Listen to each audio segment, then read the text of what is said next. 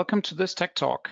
Today we're going to talk about SAP and how you can leverage your SAP configuration and pricing data outside SAP. For example, by accessing the data from a CRM system, building a configurator with your SAP data on your public website. I'm first going to talk a little more about the problem with accessing and interpreting SAP data outside SAP, why it's important, but also why it is a challenge.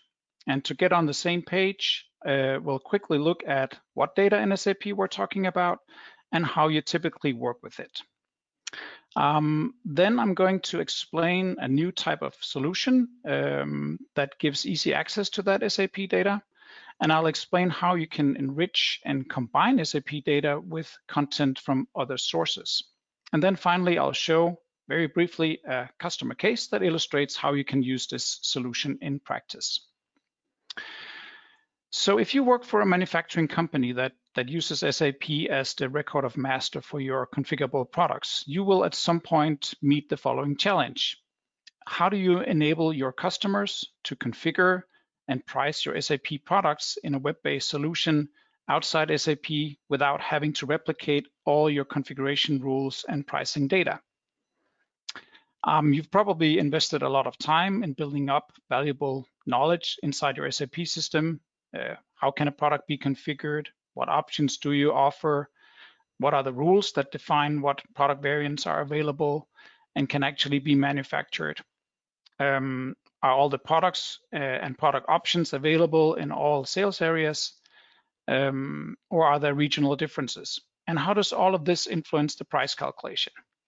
For example, what are the default options that we would like to promote to position our product against competitors or to ensure the best margin?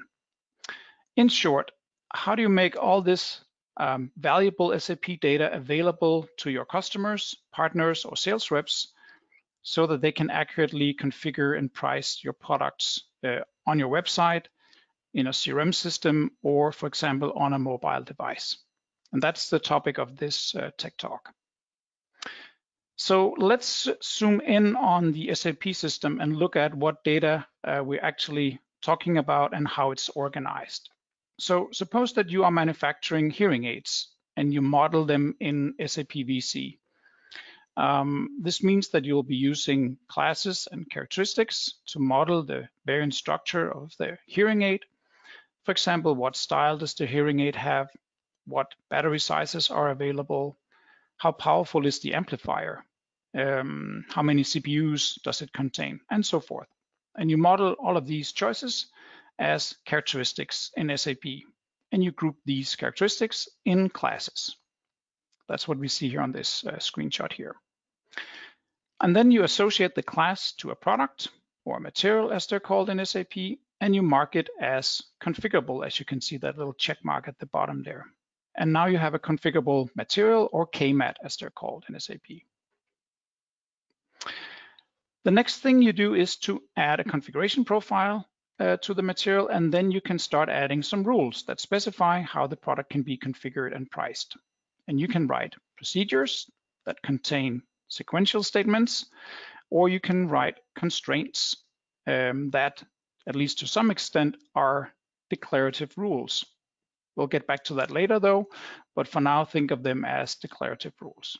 And for example, you can write a rule that specifies that the style of the hearing aid that sits behind the ear uses one type of battery, and the one that sits in the ear uses a different type of battery, which is typically smaller. And here's an example on the screen where you can see how the price is being defined in a procedure. There will probably also be some rules that specify what hardware components are needed in order to assemble the product. For example, if you want to stream music, you might need some special hardware components in order to do that. And finally, there'll be some rules that specify some limitations on, for example, how many different hardware components can be fitted inside the product. You can also define table rules. These are called variant tables in SAP. And they specify, for example, like in this case, different combinations of color and size of the product in a compact form in a table. And all of these rules are then stored in the configuration profile of the product. In addition to this, you also need to set up pricing, and there'll be typically a base price for the product, for the hearing aid, and there'll be some surcharges for all the add-on features that can be selected. For example, an auto telecoil feature, binaural hearing. Maybe there's a surcharge for special color. In this case, the transparent color has a surcharge of 35 euros. If you sell your products to both end users and partners, there might also be different prices for those two categories. And typically, you have different prices also for different markets and different sales channels. You might also have some product combinations or configurations that you only want to offer through partners. So the configuration of the product may also depend on who you actually sell the product to. Once you have set up all this master data in SAP, you can check that it works. There is some debugging tools in SAP that allows you to check that the rules and the pricing logic that you have set up actually works like you expect it to work. So here you can see how you would configure the hearing aid, choosing different styles and battery sizes, etc. The challenge is now, how do you make all this valuable data available outside SAP? In your sales configurator, in your CRM tool, on your website, on a mobile device. The problem is that it would be too big of a task and too error prone if you wanted to replicate the data in these systems. Furthermore, if you have multiple versions of the same data, it's of course not very good because that requires dual maintenance. Another challenge, which is probably more serious when you start to think about it, is that even if you were able to somehow dump all the SAP data, how should you interpret it in your application to get the same behavior as an SAP? For example, how should you interpret all the procedures and constraints we just looked at to get the right behavior in the configurator that you want to have in your external system? How should you calculate the correct price, taking all the details about sales areas and pricing logic and so forth into account? One way to address this problem is to use Configit Ace between your SAP system and your end applications. So in this solution, you first import all the necessary data from SAP using the Ace SAP extractor. You then compile the extracted data into a self-contained package called a VT package, where you basically get all the configuration and pricing data from SAP stored in a form that can be understood by Ace. And then finally, you use the Ace configure and pricing APIs to access that SAP data in the VT package and thereby make it available in a web application or integrated with an external system. So let's take a closer look at how each of these different elements work on the following slides here. So first, you specify what product data you are interested in working with. This typically includes normal, non-configurable products and configurable products. And the extractor will automatically include all the necessary configuration profiles, constraints and procedures, variant tables, etc. If you want to work with pricing, you can also extract pricing information, such as the price procedures and all the different condition types you have set up. And the extractor will then also include all the necessary data relevant to that, the condition tables, access sequences, etc. And after you have specified what you want to extract, you basically run the extractor to read the data from SAP. The extractor will then create a VT package that contains all the data from SAP and store it on the Ace platform in the package repository. An Ace platform contains a secure and versioned cloud-based data repository where you can store all your configuration data. So here we see the demo package that I worked with in this example here. And let's try to take a look at what is inside such a VT package. As you can see, it contains products there at the top, corresponding to the materials that we extracted, all the configuration models corresponding to the KMATs, and finally all the prices stored in a pricing database with all the relevant pricing information. The Ace product also contains a debugger that you can use to validate that the data you just extracted actually works as you expected. So you can build up a little configuration here, and you can, as you can see here on this next screenshot here, you can configure the product in a debugger and make sure that it actually works. There's the pricing screen where you can see how the price for the configured product will play out, and you can validate that it meets your expectations. Once the data is in Ace, you can access it through the Ace Configure API. And this is a web API which is built for cloud-based architectures, and it provides high scalability and good performance. And you can use the API to build a solution with your SAP data. Here's an example of how you use the API. I don't expect you to read all the details, but just to give you an idea of what is going on. You first provide the name of the package that you want to work with. Then you specify what product you're interested in configuring. You specify what assignments that the user has already done. And then you get a response back that you can use to create your configurator experience. And basically that contains all information you need in order to create the configurator. So that makes it easy to build an interactive configurator on top of the API. Here we see a little example of how that might work. We've created a web application on top of the API. It uses the hearing aid model we just saw before. It took a couple of weeks, I think, to implement this UI. And as you can see, it's quite easy and simple to use to configure a product. And if you want to play with it, you can actually try it out by visiting our website on configit.com, where you can try it out. So up until now, we have only looked at a pure SAP scenario where we only work with SAP data. We compiled it to the platform and we exposed it in the Ace Configure API. But the Ace platform also supports that you can work with configuration data from other providers, including Configit's own modeling application, Configit Model, Ace Model. And this means that the Ace platform can contain both SAP data, but also data from Ace Model. And since it's quite easy to combine data from multiple VT packages in a unified solution, it's straightforward to, for example, use configuration data coming out of Ace Model with pricing data coming from SAP. So why would you want to do this? Why would you want to take a different modeling environment for modeling your products instead of LOVC? The main reason for that is that SAP's variant configurator has a, you could say, sequential, somewhat old-fashioned semantics that only gives you quite limited usability and guidance in the configurator.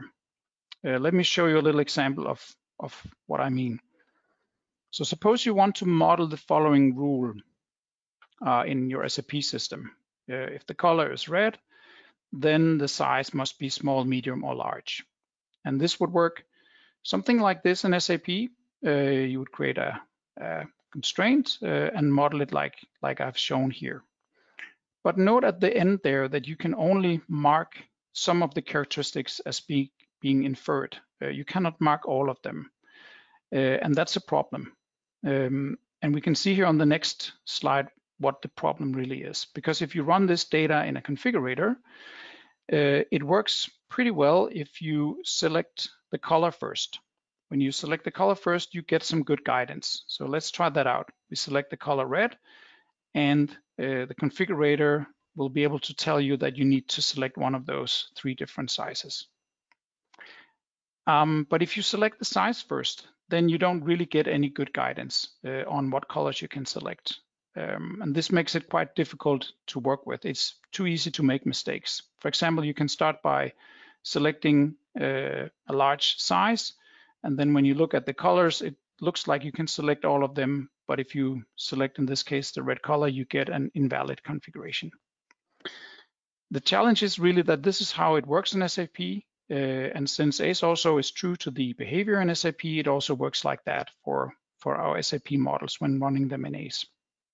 And of course, this type of experience is not very good for our users. They expect fast and accurate feedback. They expect that they get configurations that are valid, and they have some level of flexibility when they configure a product.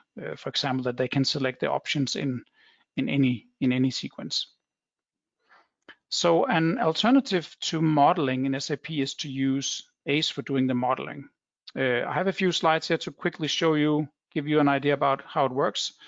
You can see here that you define all the characteristics called features and families in Ace, similarly to what we had in SAP. You can define rules, as you can see on this screen here. Here's a list of the rules for the hearing aid. There is a number of quite interesting features that we could talk about maybe in another Tech Talk, versioning and collaboration that will that shows that it's quite nice when you start modeling complex products. And of course, you can create rules, like here's a text rule that shows how you can combine different hardware components together. And you can define table rules like we saw before in the SAP example as well. And all of that goes into the model that you can then publish to the platform. And the combined hybrid solution looks something like this. You can get prices from SAP, and you can get the configuration models from Ace. And SAP pricing is extremely flexible and powerful. It has a lot of value. A lot of the business processes in SAP rely on pricing data. So we want to keep pricing in SAP. But as we saw, the variant configurator is in some cases quite limited functionality and usability. And in these cases, Ace model provides a better alternative. And then the combined data is exposed in the API, and you can use them just like I showed before in an application. An example of how to use this type of solution can be experienced in the customer case by C&H Industrial. And together with one of our implementation partners, they have developed an online web-based application and actually also an offline iPad solution where their dealers and customers can order their products, which in this case are agricultural machines. And as you can see, they offer different brands there to the left, and they have a nice UI for working with configuration and pricing. And that comes from SAP. It's being compiled to the Ace platform and being exposed in the APIs. So with this example, I'll conclude this presentation. We've seen how you can make your SAP configuration and pricing data accessible in a web-based solution that allows you to expose it to both internal and external stakeholders. You can reuse your data without having to do dual maintenance, and you can combine it with data from other sources for a better user experience. So that concludes my presentation. Thanks for watching. If you move the product logic out of SAP, how do you support configuration of a product from within SAP? Right. So that's a good question, and we have some experience with how to address that. I mean, basically, what we do in that scenario is that we've implemented a SOAP web service that can send and receive configurations to and from SAP. This web service is then used by a standalone configurator that can then fetch and load the configurations. SAP will then basically send the configuration, the starting configuration to the web, to that SOAP web service. It will get an ID back, and then it can call an external configurator with that ID to configure the product. And then that external configurator will, once the configuration is complete, can then send the result back to the SOAP service, and SAP can read it from there. So the experience for the user will basically be that from within SAP, you will mark certain products as being externally configured, and when you then start the variant configurator, it will actually open up a screen in SAP, a window in SAP that docks or embeds that external configurator. So that's the type of solution we would recommend. In what way is that process automated? Can the endpoint be fed automatically by SAP VC data? Yeah, that is the answer is yes. They can be automated, that process. Yeah. Both the extraction can of course be automated, and also the configuration of products from within SAP could use the type of solution I just sketched before. Is it a local server or AWS? So we currently support Ace as an on-prem solution. It can be deployed on Azure if you want. You can also get it as a subscription model from Configit. And on our roadmap is to provide it as a hosted solution, hosted by Configit. It should also run on Amazon Web Service. It's not something we work a lot with in Configit, but I know we have customers that are checking that out for the moment. What is the status of price modeling and engine with Configit Ace? Yeah, that is really a roadmap question. And the short answer is that currently we support logical modeling inside of SAP, inside of Ace, but we have a number of new features there that could assist in supporting price authoring or price logic, I should rather say authoring, and that is one of our new features called calculations. So that might tie some of the strings together in a solution where you also want to maintain prices inside of Ace. But currently the solution would be that the actual pricing data comes from an external source, such as SAP. What about BOMs or bill of materials? Do you also support that? Yeah, they're also supported. So they're also part of the extraction. When you extract a material that has an associated bill of material, the extractor will automatically include that bill of material and all the BOM items on it, all the selection conditions, and that super BOM is then extracted. And when you then configure the product through the API, the Ace Configure API or the engine will basically explode that bill of material into a 100% bill of material, which is then returned as sublines in the response. So yeah, that is supported. Versions of SAP that we support?